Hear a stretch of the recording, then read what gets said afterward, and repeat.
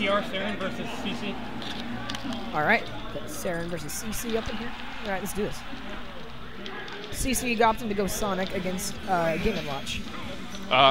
So you don't know CC. I know CC. He's actually part of my crew. Really? He is the terror of Middle Georgia. Always, until recently, we had a Wario that would go toe-to-toe with him, but he just left. So CC is fairly uncontested in the Middle Georgia area. Typo. Yeah. But CC, I'm not sure he's too familiar with this match.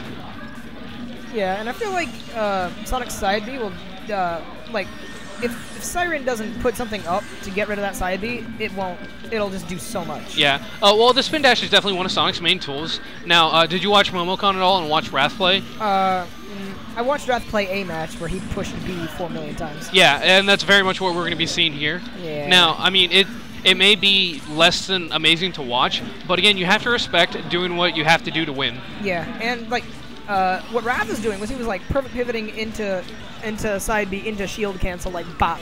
So tech skill is pretty important. Yeah. Now, Seren actually has a lead, so CC is forced to approach. Now, that's not normally where Sonic wants to be. Oh, no, not at all. Yeah. Just, if you can get a grab like that. Yeah, I like the mix-up right there. Oh, yeah. Definitely a very good mix-up. Just conditioning a shield is very good in this game, but once you get rid of that conditioning, you're probably not going to get it back. Yeah. I love how he's opting to go for, like, slower spin dashes.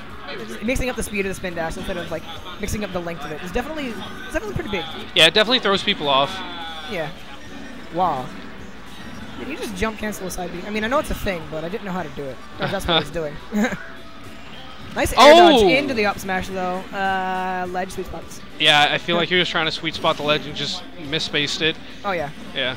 Now, CC going for the hardest of reads on the get up. But Game & Watch jab just going out that fast. Yeah. I think it's, I don't know what frame it is, but it's I'm not 100% sure either. I feel like CC's going to be fishing a little bit for his pivot grab. Oh, yeah. Yeah. That's going to take the stock. That looks like, I think back throw would take it off the ledge at this point. Yeah. Will we see a back throw? You? Yeah. Oh, Death? Oh, good DI. No. Good DI. Also, no rage on Sonic. That makes sense. Yeah. All right. Oh, no punish.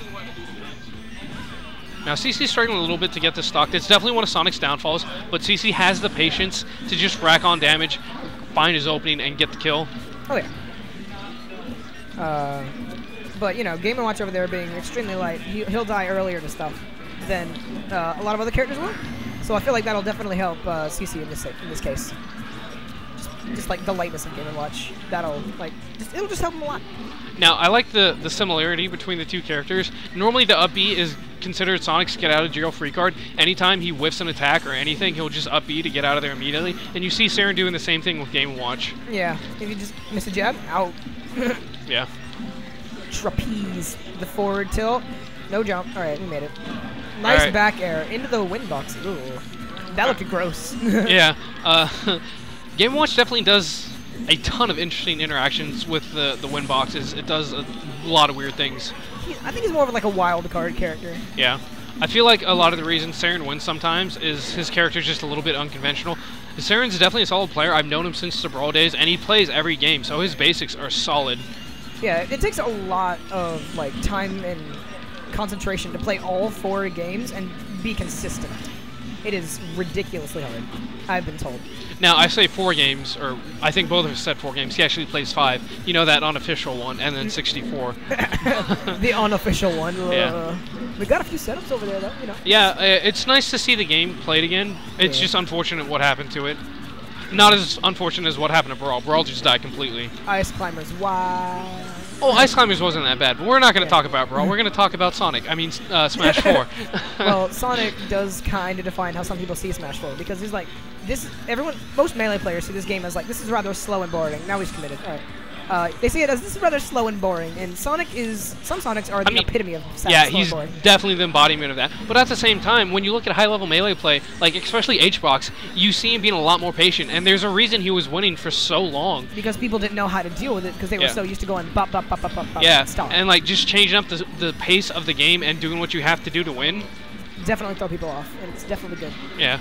Like people crucified Wrath after MomoCon, and even Zero came out and said, hey, I mean, Sonic's good, but there's a reason Wrath was the only Sonic in top 8 at Momocon, despite the fact that 6WX and Seagull Joe over there. We're still there and doing well. Yeah. Like, they did very well, just not well enough to make top 8. yeah. And being able to slow the match down, as you said, is very crucial, but some characters can't do that. Yeah. Like, a lot of them have the potential to just run away and hide, but that's not enough to slow it down. So we're getting down to about a minute left. I'm not sure if CC's going to be aggressive or if he's going to keep running away. It looks like he's opting to run away. Because he has the percent lead. Yeah. I don't think Game & Watch can get that back because Sonic is just so fast. Yeah. If he can just run away for a little bit longer, I think he'll be good. Uh-oh, the down smash. That, oh, he's got to be very careful. Very careful with this recovery. Misses the ledge. Misses the platform even. Yeah. That's so unfortunate. Whenever you see somebody go for the ledge and they're like halfway through it or barely above it and they just miss. Yeah. It's so unfortunate. Now, I can't blame CC for going for the timeout, but at that point, I definitely agree with his choice. I feel like a pivot grab on Angelo would have gone a long way, especially because, again, he's Game & Watch. He's super light. Basically anything would have killed him, and he was just trying to play a little bit too safe. Yeah. Just, like, sometimes if you are playing safe, you got to go out there and be a little bit aggressive. Like, because you can't just rely... You can't rely specifically on one type of play, because then people are going to find that out and then do exactly what it is, do whatever it is that blocks what you do. All right, so we see a salty run back almost immediately back to Smashville. Oh yeah, that was quick. It's like frame perfect, frame 1. Let's do this. Frame 1 transition. Anyway. Almost a timeout. CC falling back to his Sonic stuff, just canceling his spin dash and his shield. Spin dash and shield. Yeah. Perfect pivot and spin dash and the shield. That takes a lot of tag skill. Yeah. I admire Sonics who can do that like 400 times in a row, because that requires so much tag skill. Also, you know, again, I keep saying it, but the patience it takes to do that and not approach. Now, we see CC with a much larger lead this time. As long as he sweet spots the ledge on all his recoveries, this will probably be a different game. Oh, yeah, definitely. I feel like, well, obviously, if he hadn't lost the first stock last game, it would have been much different. Oh, what was that? Did he piece you like the last frame? Forward smash. Very good. Oh, but he gets so and no the stage tech. spike. Oh, no tech. No tech. He's on up smash, taking the stock immediately. Oh, I love it when stuff like that happens. Like, I worked so hard to get this kill and you just get bodied. Yeah, I mean, it's Sonic. He's fast. He had invincibility. What are you going to do when you're Game & Watch? You can't run away from him. Because when you have invincibility, it's a whole separate game. Because you can do stuff you weren't able to do before, like run up smash at 80%. And not get punished. Excuse me. All right. So, again, I would like CC to play a little bit more aggressive, but that's definitely not his style. He seems to be a very patient player and very decisive player at that. Yeah. Like, it's definitely important. one of the things I get super frustrated about our locals is, like, I play Luigi. I can in theory out camp him, but I get so impatient and he doesn't. Yeah, it's a matter of like how endurant are you for being not doing things. Yeah. All right. So CC with a solid lead right now, but we saw how that worked out for him last stock and last game. Very like this could be you could time him out if he tried really, really, really hard for 3 minutes. Now at this point, I really wouldn't even worry about timing him out. And that's death. No, it's not. Good DI. Yeah. Good DI. Well, yeah, you're right. You wouldn't worry about a timeout because we got like almost we have about 3 minutes left, so that's good. Still not gonna die. Not close enough to the ledge. The patches. Gotta patch up these broken pants now. Yeah. At this point, I think Seren would go for a lot more judgment. Oh wow! Was not expecting that to kill off the top. I definitely agree with it. That was probably a DI mix-up because he's like, all right, I'm at kill, then I'm at around 150. He's probably gonna go for the back throw. Got the pummels into refresh, and he's like, nah, man, you're going off the top. You out. Yeah. Like that was a good up throw though. Yeah, that was a good up throw. Very good mix-up. Shout-outs to water and staying hydrated at a tournament. Super important. Super mega important. Yeah. Like, I didn't get a water, and I lost. Huh? I didn't drink any water, and I lost. Just saying. Yeah. Unfortunately, they're out of water, and I'm super dehydrated. Super upset about it, too, because I've been severely dehydrated for a little bit. It makes me sad, because I can't do anything. All right, so we're going to Game 3. Neither player approaching. You know, Smash 4 status, right? Yeah, but 28, 44% with just like 3 strings. Yeah. 59. Wow. It's ridiculous how fast Sonic can put on percent, but how much trouble he has killing sometimes. Yeah. And even then, sometimes he might have trouble getting on percent. Yeah. And wow. Sonic is ridiculous. It's not even because Seren's getting impatient, because you saw for like the first 30 seconds he did not approach. He just got opened up once, and now he's just having trouble recovering. Yeah. So we're going back to neutral. CC's going to camp it out. Yeah, this is definitely a very bad position for Seren because this is the last game, right? This is good, but this is good. This is definitely good for CC, but Seren is gonna have to find some way around this ridiculous like patient play style because this is very very patient Sonic and he just doesn't care. Like you're gonna stand there, I'm gonna stand here, we're gonna watch the clock, you know, like. Oh, goes for his grab mix-up, gets punished for it just a little bit. Yeah. Nair, not quite enough to kill.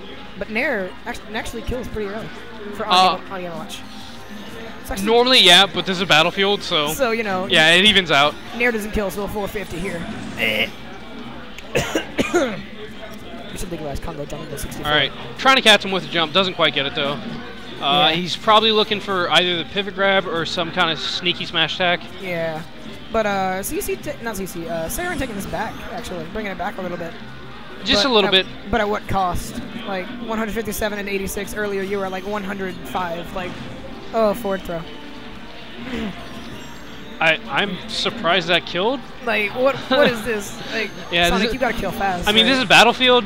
So, and then I guess Game & Watch is super light, but you almost never see CC kill with the forward throw. You rarely see Sonic's kill with the forward throw. Yeah, probably another just good DI mix-up. He was maybe expecting an up throw because he was committed. Yeah, he was. All right. Also, whenever you're like fully charged for spin dash, you can just bounce around. You can just jump around, and I love doing that. And my friend is like, "What are you doing?" I tell him, "You need to stop and wait a minute and think about what you've done." Now that spring itself actually has a hitbox. Right? Yeah. And it's very good for gimping. It gimps Wario. Oh, I am aware. Luigi. Yeah. Oh, you got my jump. All right, I'm dead. We probably won't see that against Game & Watch just because his up B has so much invincibility. Yeah. That's ridiculous. Like, you can't hit it. Yeah, and it comes out so fast. Good tech. Uh-oh. Shield angling. This is cool. All right, about 3 minutes left on the clock. Yeah, not even the first stock taken off of CC. He needs to find a way to get this off. I feel like, the up smash. Oh, wow. I definitely feel like, not CC, Seren, or however you pronounce his name. Like, whenever Sonic up B is out, you should try and bait an air dodge and then go for the up air. Like, condition the air dodge. Yes and no. CC's a solid player, so he might get hit by it once, but he'll never get hit by it again. So, I mean, you can work on the conditioning, and then CC can throw you off by doing something completely stupid like doing the down air, and that will kill him. He's a good enough player to realize that you're trying to condition me. I'm going to recondition you to do something. Forward throw? Yeah. Battlefield, we live in. I'm mildly surprised we saw a grab instead of a forward smash there. It looked like that'll be it. Yeah, it's out. Yeah. All right, GG's to both. That was good. That was good. That was a good set. Very good set. All right. Let's get Kamikaze.